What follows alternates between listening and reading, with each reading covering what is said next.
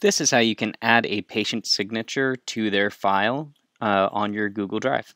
You're going to come up to New, click on More, Add Google Drawing.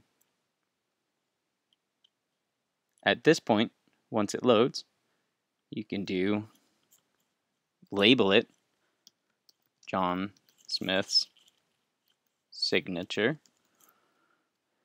Click on Select Line, scribble, and then have the patient hold the mouse down